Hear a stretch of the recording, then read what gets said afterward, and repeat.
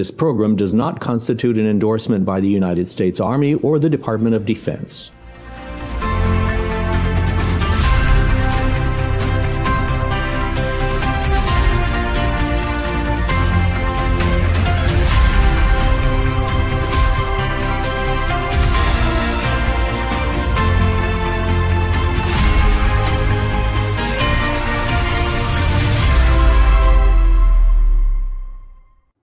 Welcome, welcome. Good morning, good morning, good morning.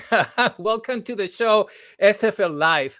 My name is Lieutenant Colonel Ismael Ortiz, and I am the Employment Director for Soldier for Life. You're probably asking yourself, what is SFL Live?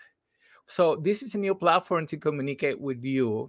I will want to share what different organizations are doing for veterans, soldiers, spouses, and the families. But before we continue, let us know where are you listening from. If you write it down in the chat, we're going to be able to post it in the on the chat. Okay, so grab a cup of coffee. Oh, I got my cup of coffee here. So grab your cup of coffee, sit back, relax, and enjoy this program. Today, we have a fantastic job. We're gonna honor today our military spouses. Sometimes as a military, we take our spouses' support for granted. Yet sometimes their work goes unnoticed, and it's unnoticed the monumental work that our spouses do for us so we can accomplish our mission. I encourage you, if you are military, write down a word of appreciation for your spouse. Say, hey, thank you very much. I appreciate what you're doing for me. So this is a way for us to express our gratitude to our spouses. I'm excited. If you see me like, I'm really excited. This is amazing. Today we have a fantastic program. Today we are going to talk about career opportunities. Sometimes our spouses PCS with us, and they have to leave or quit their job. I see a person here. Oh my goodness! Hi, Karen. She's from Hawaii. It's 4 a.m. there. Oh my goodness, that's so good. So the spouses sometimes they have to PCS. They have to move with us, and for that reason, we create. If you can see there, we have the Military Spouse Virtual Career Fair. And sometimes the spouses, they need to go a new adventure. And when they go to the new place, they need to find a new job. So we are creating this for the spouses so you can have opportunities to find jobs when you are. For that matter, I want to introduce you our guest, Chris Newsome from RecruitMilitary. And he will be talking to us about the Military Spouse Virtual Career. Chris, welcome to our show. But before I begin, I would like to say that this program started as a strategy to disseminate the program. It's something that was sound like a strategy. It became now something formal for SFL Life, for Soldier for Life. So welcome. Thank you so much for having me on the show today, Colonel Ortiz. So before, where you are right now? I am in not so sunny Cincinnati, Ohio right now. Oh yeah, from Ohio. That's the greatest of the internet and the technology that we're having. But before we go into our topic, I would like you to share who you are and what you do in RecruitMilitary. Sure, thank you.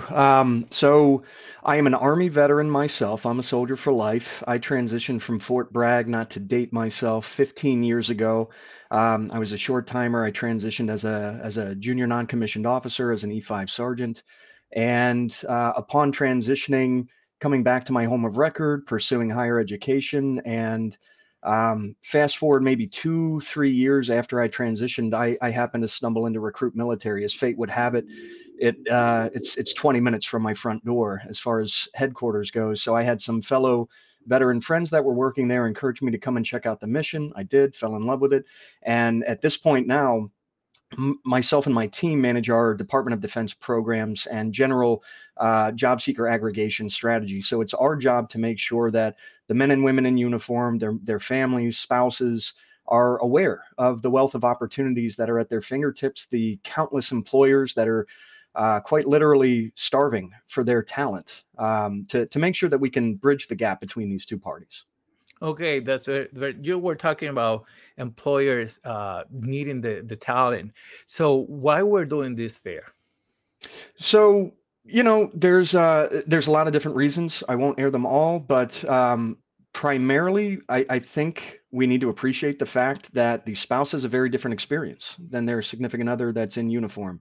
They do have to, frequently move via PCS, as you mentioned on the front end.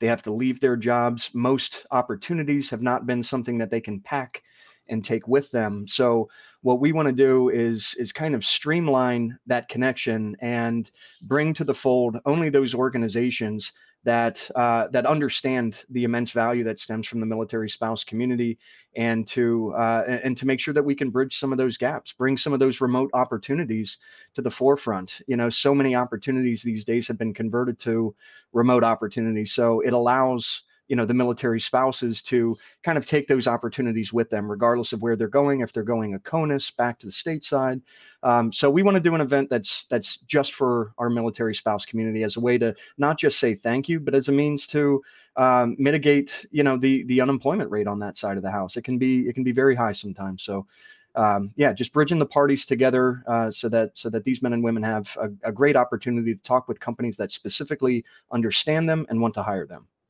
Yeah, you know what? You brought something very caught my attention.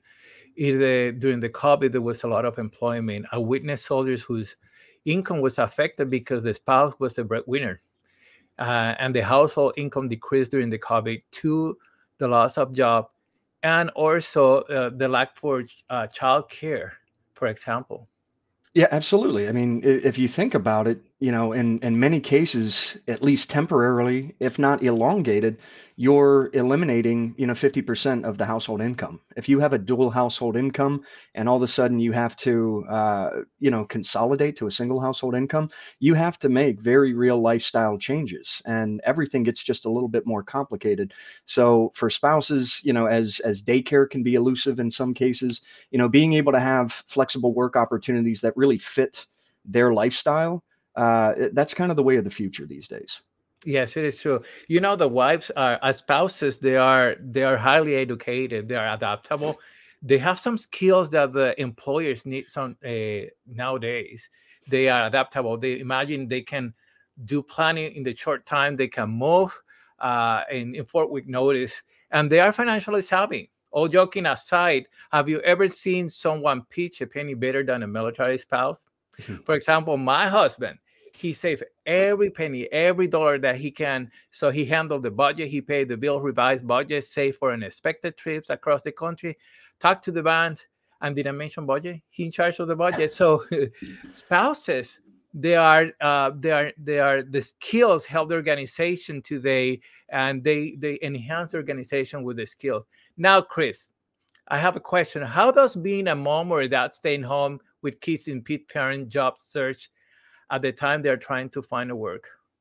It's inherently complicated. You're doing a balancing act. As you mentioned, you have an incredibly diverse, highly educated, highly skilled group of folks that are a part of the military community that are generally underserved and kind of underrepresented in some cases. So even when you get to the point where you can settle long enough to start your career hunt, if you do have kids, if you are holding the fort down, so to speak, that spouse really is the glue to the family unit, while the significant other is deployed, PCSing, TDY, whatever the case might be. You still have a lot of work to do at home, and that's what these folks do. So, again, being able to offer them digital solutions as kind of not a substitute, but an alternative option to needing to go door to door knocking and answering help wanted ads, having a virtual environment that, again, can be flexible to your lifestyle, to your timing. This particular event that we're hosting together, it's going to be a solid 4 hours.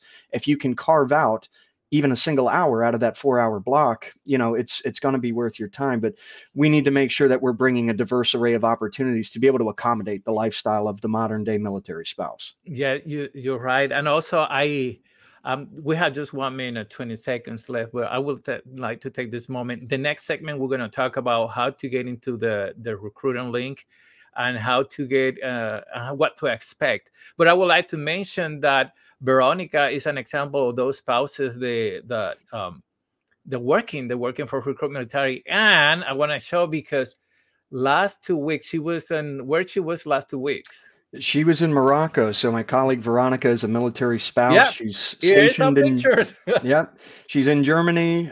She likes to travel, and being able to have a remote work opportunity grants her that freedom, to continue to live her life the way that she wants to be able to make impact through the meaningful work that she does. These are very realistic, options for folks. So the challenge would be don't settle for a job or a career if you're not happy there. There are options.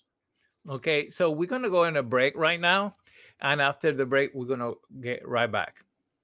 If you are an active duty, reserve, or National Guard military spouse, we want to thank you for your dedication and support. In the U.S. Army, we are committed to your professional and personal development. That's why we want to invite you to the Military Spouse Virtual Fair on May 5th, 2022, from 11 o'clock a.m. to 3 o'clock p.m. You will learn strategies to help you get a job, along with the opportunity to be interviewed live by one of the company representatives looking for employees at this fair. Do not miss this opportunity. There are positions to work remotely and face-to-face in the United States and Europe. Mark your calendar for the Military Spouse Virtual Fair on May 5th. Sponsored by RecruitMilitary and U.S. Army Soldier for Life.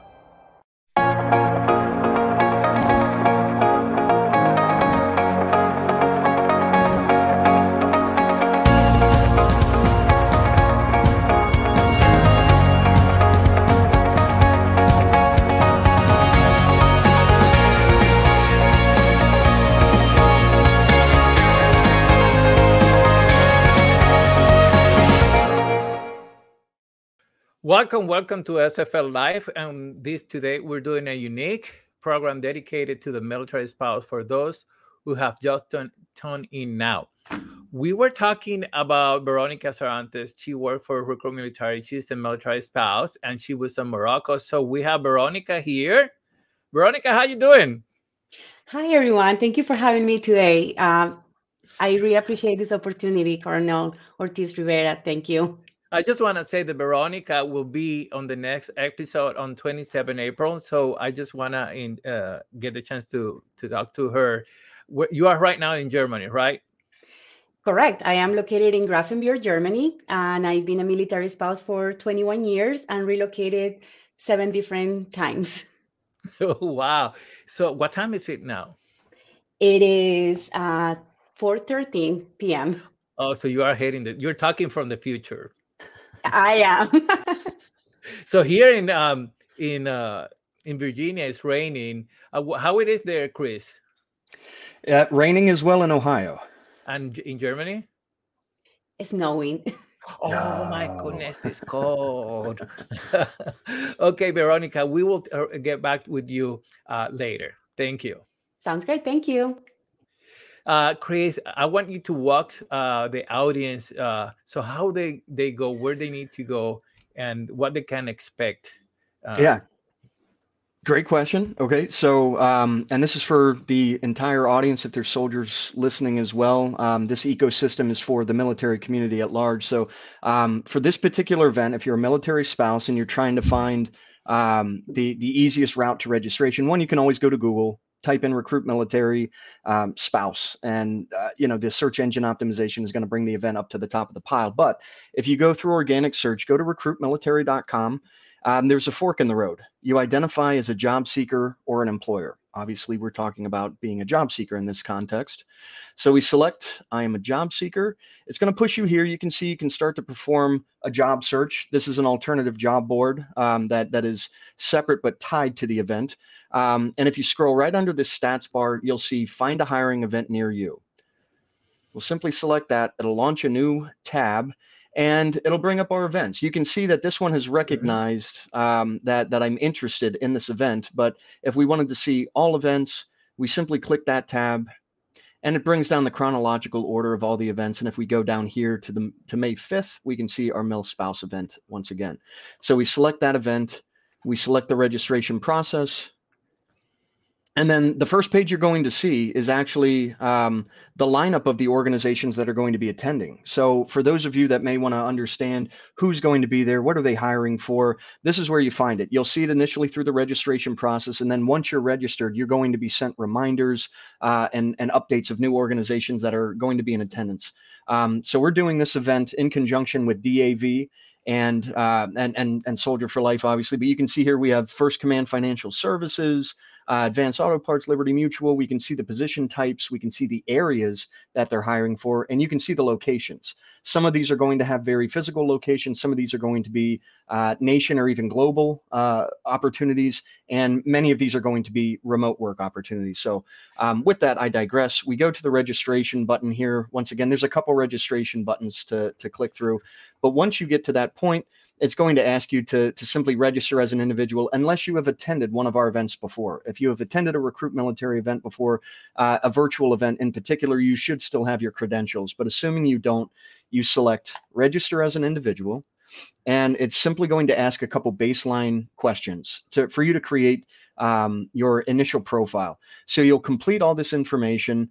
You'll register. That will have you officially registered for this event. Now you're going to be invited to add additional information. We want to know future work interests, past work experience, education. There's a handful of additional data points, and we want to encourage you to fill that out as completely as possible, because keep in mind, these recruiters, these employers that are going to be participating in this event want to see who you are. When they engage with you in the chat, they want to be able to bounce over and see your profile. So the registration process is pretty easy, sir.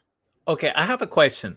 When a person fill their profile, right, and all the employers that RecruitMilitary has, they can see the profile before the conference, yes, the fair? Yes, absolutely. And that's a great question and a great point here, because this gives recruiters the opportunity to see you before actually meeting you, and it gives you an opportunity to see them before meeting them. You can even apply to some of their positions. So if you've never navigated or attended a virtual career fair before, it's not terribly unlike physical events, but you want to do a little bit of homework on the front end. If you can identify organizations, opportunities that you want to apply to now, do that so that you can have a advanced conversation when you actually connect with that recruiter. Otherwise, it's kind of like speed dating. You as a job seeker give your 30-second elevator pitch. That company essentially does the same, giving you the overview of the organization and the opportunity. So the more that you can do on the front end, the more of a meaningful conversation you'll actually have day of.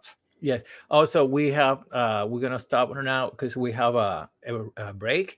In the next segment, we're gonna talk about what to expect there, and then we're gonna get back with Veronica Sarantes. We're gonna talk about the Eventbrite and the training opportunity for the spouses. We'll be right back. If you are an active duty, reserve, or National Guard military spouse, we want to thank you for your dedication and support.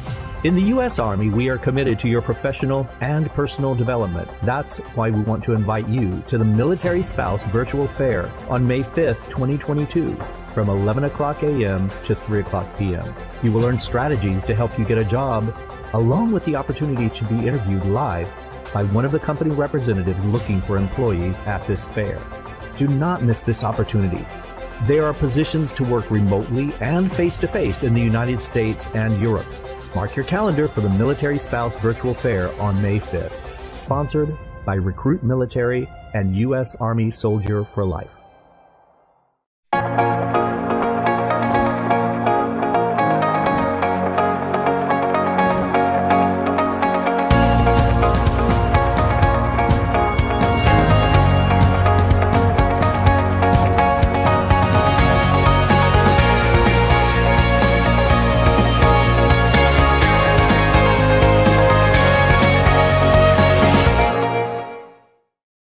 Welcome back to SFL Live. We're launching this unique program dedicated to our military spouses.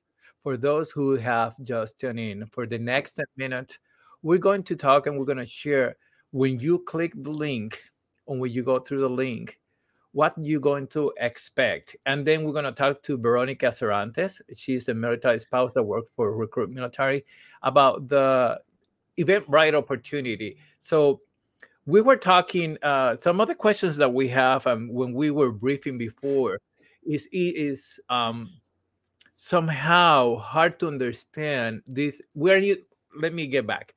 We're used to do fairs in person. So when we do virtual fairs, we don't know what to expect. Can you guide us through the process, Chris? Yes, absolutely. So as we just showed you in the previous segment, the actual registration process is intuitive. It's fill in the blanks. It may take you 10 minutes or so to fully, robustly complete that professional profile. But again, you want to give as much information as possible so that these recruiters understand who you are. Once you're actually registered, you're going to be guided. You're going to be entered into a nurturing campaign where we will send you regular updates and reminders, best practices. We're going to give you guidance as to how to navigate this event.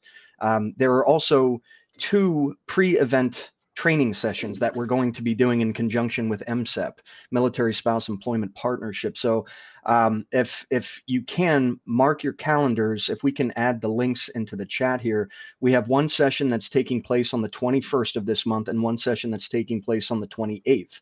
So we have 2 weeks and 1 week prior to the actual event.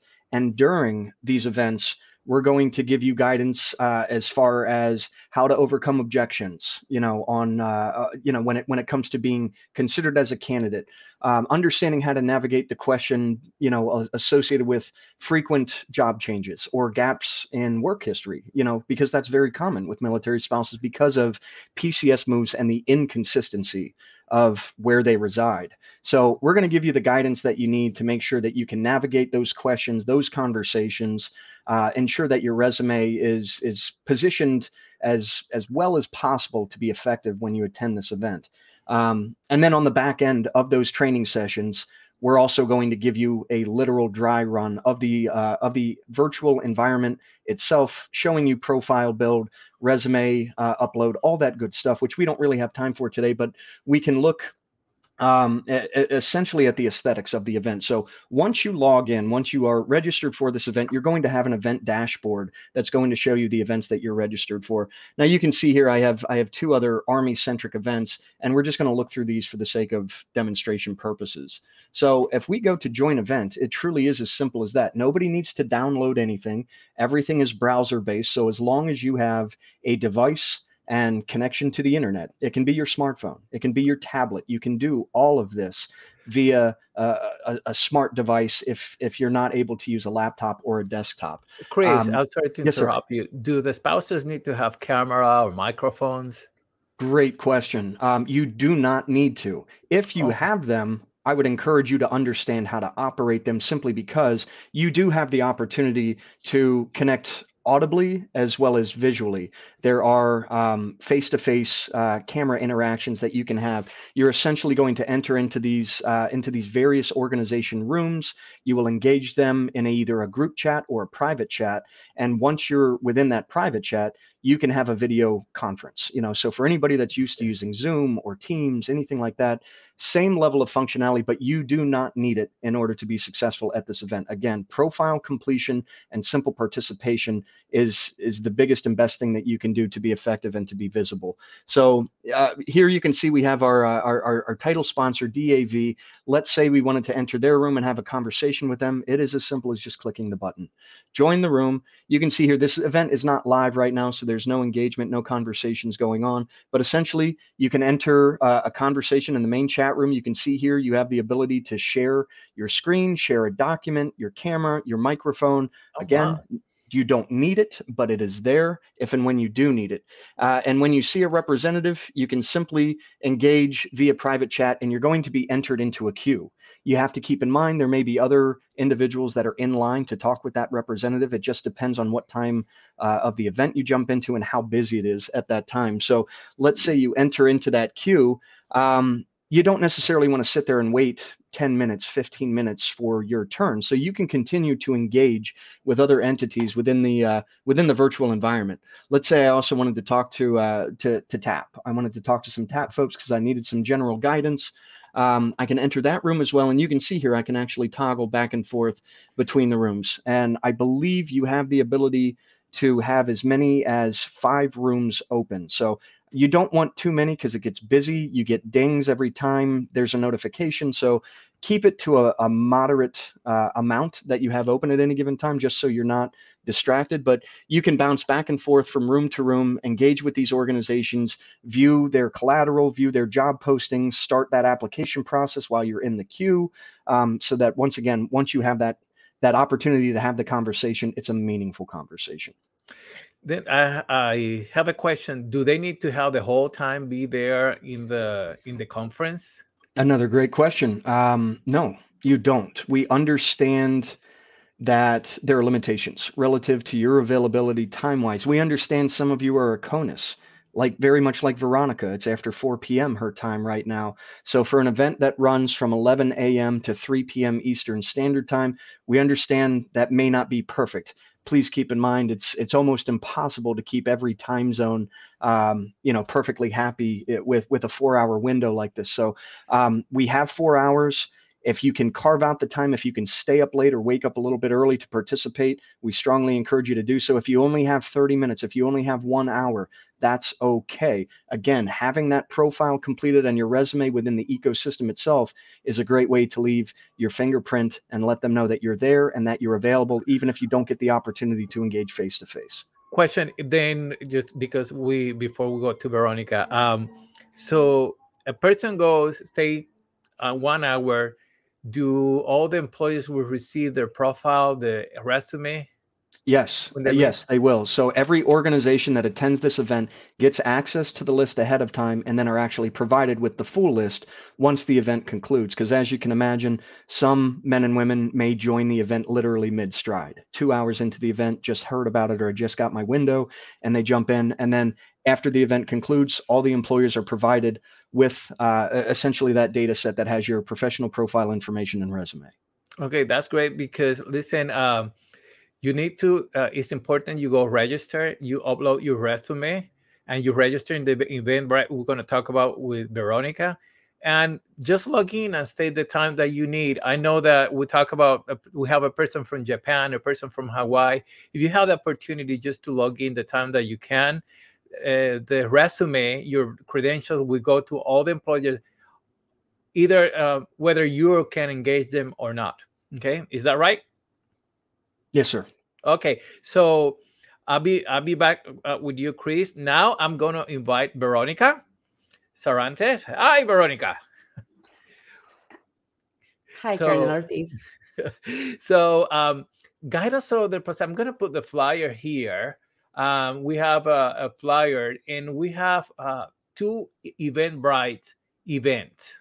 Can you guide us through the process, what they can expect? Of course. So I wanted to start by saying that here at Recruit Military, we are really passionate about helping the military community find meaningful employment opportunities. And we have made a commitment to the military spouses.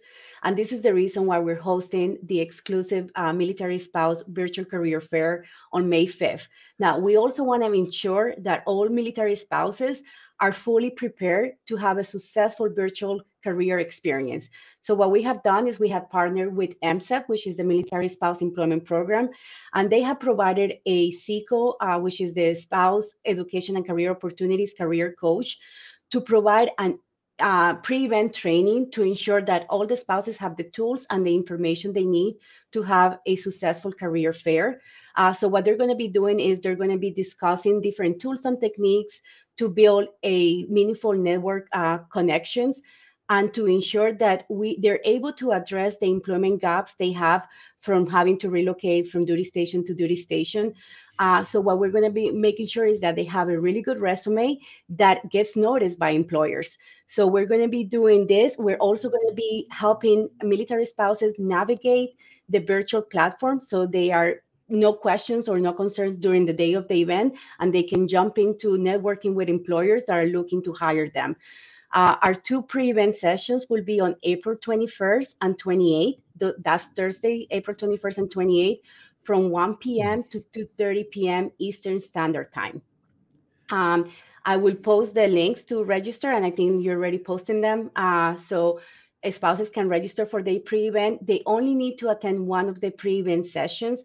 And please understand, these are professional career coaches that will be there to answer any questions, any concerns, and just provide the guidance that they need to have a very successful hiring event. Okay, thank you, Veronica. I know the time is up. Oh my goodness, it's just time go fly. So thank you very much, Chris, for this opportunity, and Veronica, this opportunity that we're giving to the military spouses. And thank you for giving them the disseminate the fact that they can have remote jobs. So it doesn't matter where they are, it doesn't matter they PCSing or not, or they staying, or so they can keep with their job, and that provides some stability. We're going to talk on the 27th April with Veronica Sarantes. We're going to keep with this conversation about military spouse jobs, and we're going to talk about a little bit more about the fair. So thank you very much, Chris, for being with us. Thank you, Veronica. Thank you, sir. Okay, bye. So I want to invite you to take action by visiting and subscribing to the Career Fair website. Also, please plan to attend the Eventbrite activity on the 21 and the 28 April. Today, we discuss why spouses are valuable to employers. You have a lot of skills that employers are looking for, and we want you to know that we recognize you. Also, we went over the registration process and share what to expect during the spouses career fair. We have time is over. We have to leave. I will leave you with this quote from Steve Jobs. He said, "The only way to do great work is to love what you do. If you haven't found it, keep looking. Don't settle." Goodbye. This is Lieutenant Colonel Ismael Ortiz signing out. Always, once a soldier, always a soldier. Have a good day. The past program did not constitute an endorsement by the United States Army or the Department of Defense.